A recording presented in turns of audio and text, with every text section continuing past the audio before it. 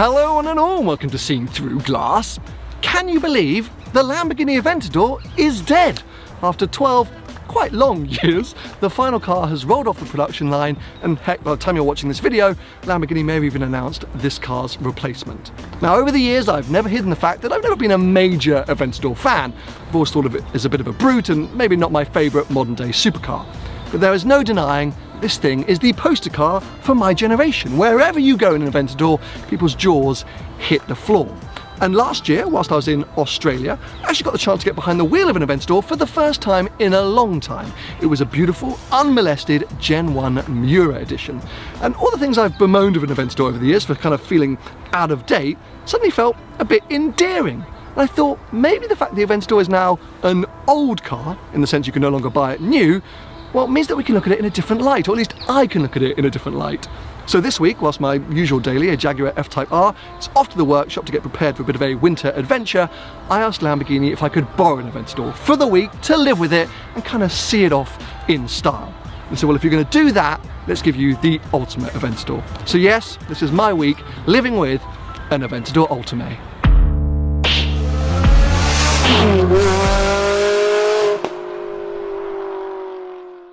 Now just quickly, throughout this video you're going to see me using this camera a lot. This is an Insta360 X3. I've been using Insta360 cameras for a good few years now. Lots of you have noticed shots that I've achieved using Insta360 cameras, but not really known how I've done it. These things are so clever that you can essentially attach them to a super long selfie stick, hang them out the window, or attach them to the car with a suction mount, and the camera deletes the stick from the frame, giving the kind of idea that it's a floating camera. It's absolutely genius, but this thing is so much more versatile than just being a clever 360 camera. You can use it in so many situations. It has changed the way that I film cars. I no longer need a crew or a tracking vehicle. This thing just follows me around and you assume that I've got somebody filming me, but no, it's just the Insta360. If you are into filming cars, if you're considering filming cars, or you just want to do it as a hobby, just get this. You don't need any other action camera. This is your ultimate solution. As I say, I've been using them for a good few years now, and what's amazing is Insta360 noticed that, got in touch and offered to sponsor one of my videos, which I'm hugely grateful for, but you should be grateful too because they're offering you an awesome deal on an Insta360 camera. So stay tuned to the end of the video while I'll let you know how you can get a good deal on one of these. But for now, let's go back in time to a few days ago when I picked up this Ultimae for the first time.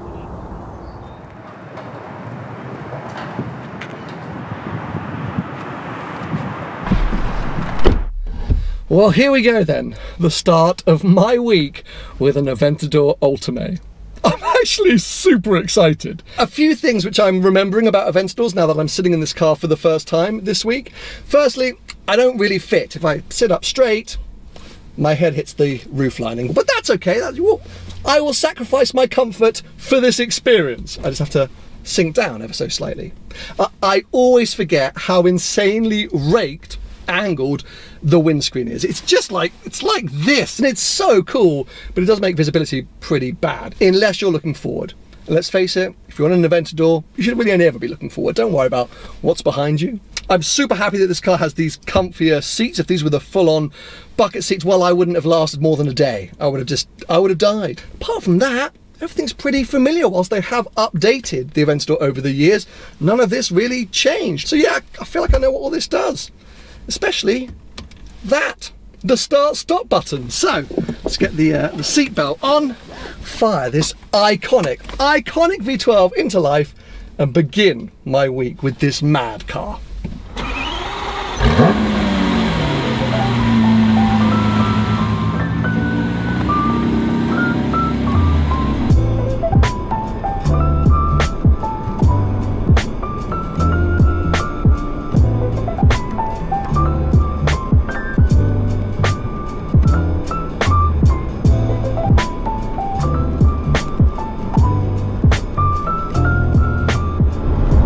Say something quickly for the record before we wrap up day one with this car.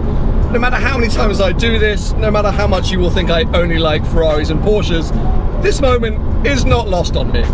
I just picked up a very rare and very expensive Lamborghini, and I'm driving it home with one of the best sunsets I've seen in a long time, and I'm in relative comfort. Seriously, the gearbox for this car is currently in auto mode. If you've ever driven an Aventador before, you know that's a disaster, but it's fine. I'm just, yeah, sitting back going, what is life? There's the child version of me right now is loving life. Heck, the adult version of me is loving life because this is a joke.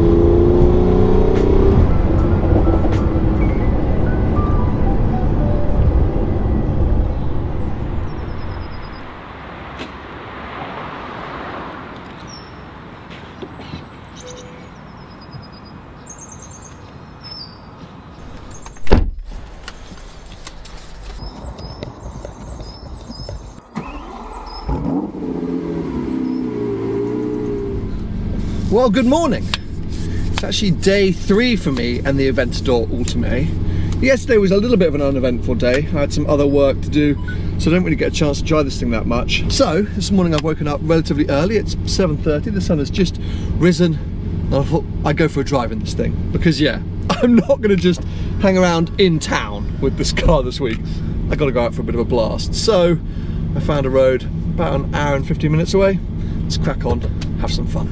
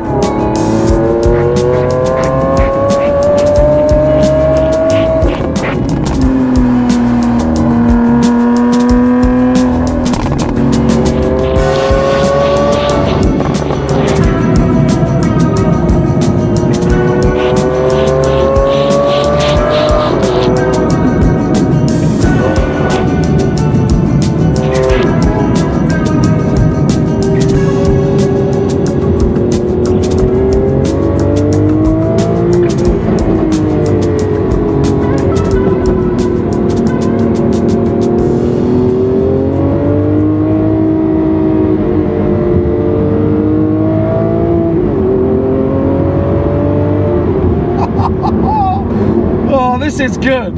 This is good, but I will say, and it's not going to surprise you, finding a decent road in this part of the UK, or a road where you can stretch the legs of an Aventador Ultimae, not that easy.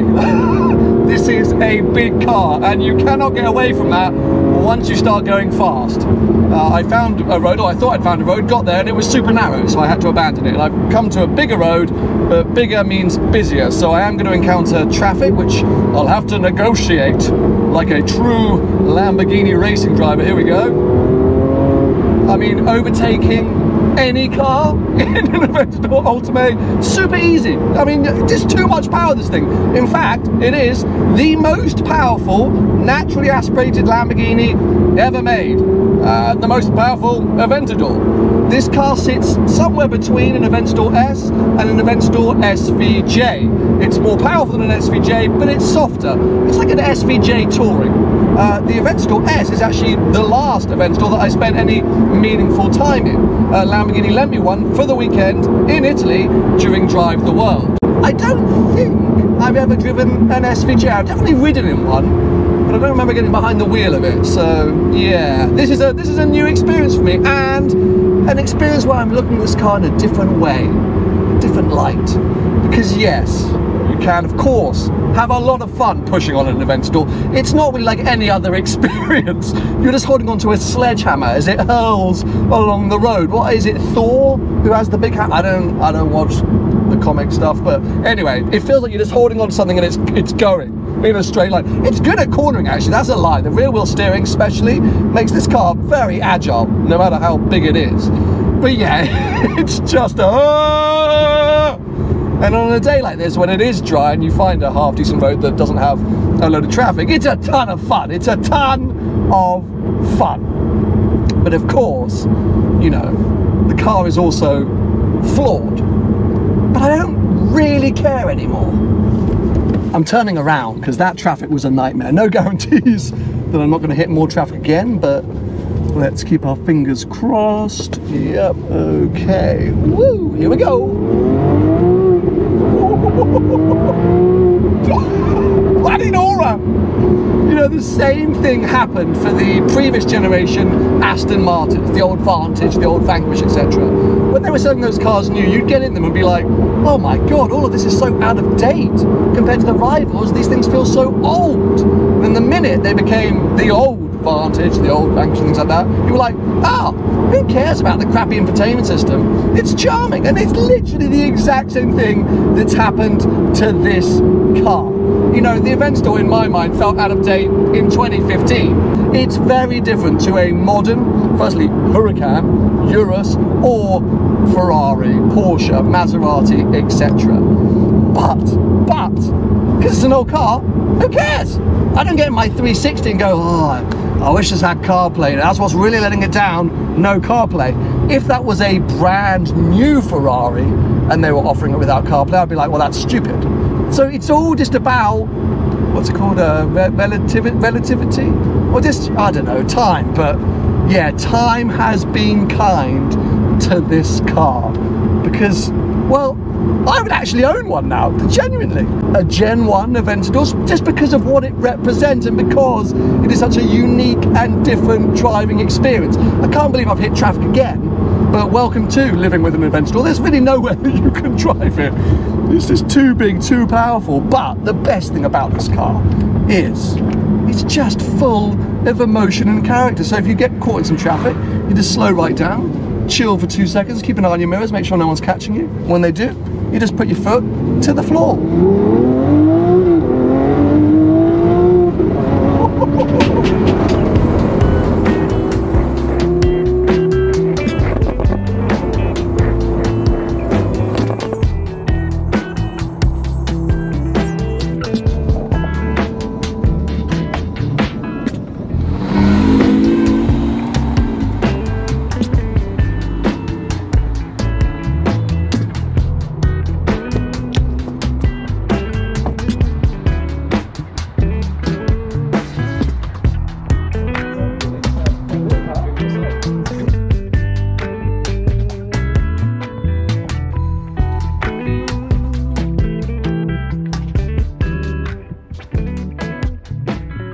Well, boys and girls, welcome to Kicklow Spaces. You may remember I came down here for an amazing event they did in collaboration with Classic Driver, all around celebrating 30 years of the McLaren F1. That video is on the channel if you want to go and check it out. But I was literally driving past this place in the Aventador and I thought I'd pop in and have a quick coffee, and I'm glad I did, because, well, there was lots of amazing cars knocking around here, but there are two specifically that, well, I want to look at and I want to show you.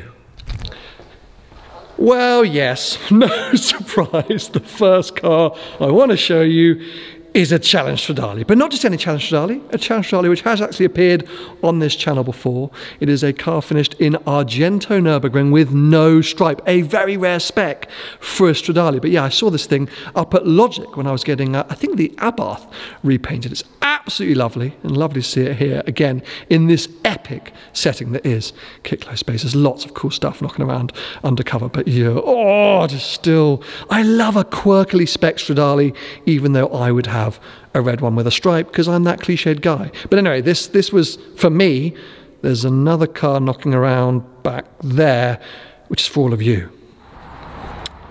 Yeah. I mean, I really wasn't expecting this today. Literally, we were just having coffee and Luke from Kicklow said, have you ever seen a Valkyrie? And I was like, no. You want to see one? Yes. Yes, I do. And here it is. I still can't believe Aston Martin actually made this thing. This is a road car. It is road legal. Just look at it. It's an alien spaceship. It's also tiny, like absolutely tiny. But I mean, you can just look at this thing and understand aero. Like, it's so intricate. There are so many details. For me, this is way more Formula One car for the road than the AMG Project One. Just, it looks like downforce. If you Google downforce, surely this is what comes up. Look at it, it is mad.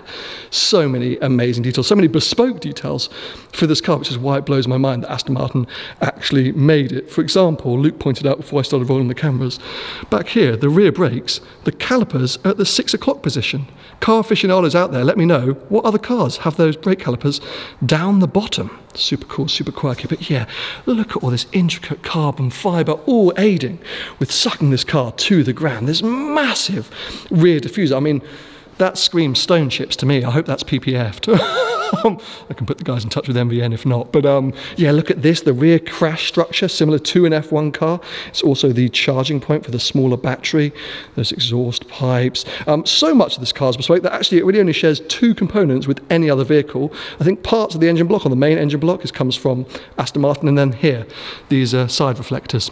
That's it. Everything else unique to this car. Absolutely mad. And in this setting, glorious. And I would love to see it on the road because I think it would just look ballistic. But yeah, my first time really getting up close with a final production Valkyrie. On the podcast, we have spoken about the fact that these things have had issues. And I think some people are still waiting for theirs to turn up. But issues or not, when you stand next to one, it's hard not to be absolutely blown away by it. Incredible.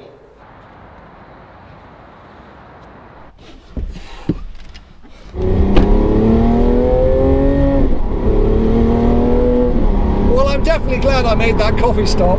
My good lord. Huge thanks to Luke and the Kicklow team for letting me film that Valkyrie. I even got to sit in it for an Instagram reel, so yeah, go check that out on my Instagram page. If you want to store your car next to a Valkyrie or in that amazing setting, get in touch with them, because as you saw, well, they take things pretty seriously. It's a beautiful, beautiful setup there, and they really look after the things that they are looking after. They also do sales, so if you're looking to get your car sold, get in touch with Kicklow. But yeah, anyway, for now, it's time to head back into town. It's been a great, but it's been a long morning. It's coming up to 1 o'clock, so I'm running a little bit behind schedule. So yeah, back into London to continue my week with the Ultimae. Well, welcome to day 4 with the Aventador Ultimae. Time is really flying by. I hand this car back to Lamborghini tomorrow. I'm on my way to a meeting in town, and I wasn't actually going to take the Aventador because I think it's a bit rogue turning up to a meeting in a, what is this, £400,000 Lamborghini? But my wife and my baby commandeered the family X3, and none of my other cars around at the moment. They're all dotted all over the place, getting things done to them. So yeah, this was my only choice. And you know, I'm not that sad about it. Any excuse to drive the Aventador is a well, I will find any excuse to drive the Aventador. But having said that, driving this thing in town is a bit of a disaster. This is when this car's flaws are really shown up. It doesn't want to go slowly, this car, nor should it. It's a fully fledged V12 supercar. You should be driving them in the city, but everyone does. If you live in any major city around the world, you will have seen an Aventador going to the club. I don't know why people do it. The fitability in town is really bad. The car is huge, as I say, it's lurching all over the place. You have to keep knocking it into neutral so you don't burn up the clutch. It's a pig. On the flip side of that, it's actually surprisingly practical, this car, in terms of kind of storage. The boot on the Aventador is pretty good size, way better than, for example, the Huracan. You also get this shelf back here that you can even put bags there. The cabin feels big, probably because it is, because the car's huge, but the passenger seat and the footwell are sort of roomy, so you can put loads of stuff there too if you don't have a passenger with you. Yeah, it's usable in that sense. I just don't think you'd want to. I'm actually secretly kind of enjoying this, because as I said, I'm looking for any excuse to drive this car this week. But I think if I had to do this every day, it would start to become a bore, and I might be slightly embarrassed in about 5 minutes when I rock up to this office, and I'm assuming everyone's going to look out the window or come out and take pictures, and I'm going to be that guy who turned up to a meeting in an Aventador Ultimae.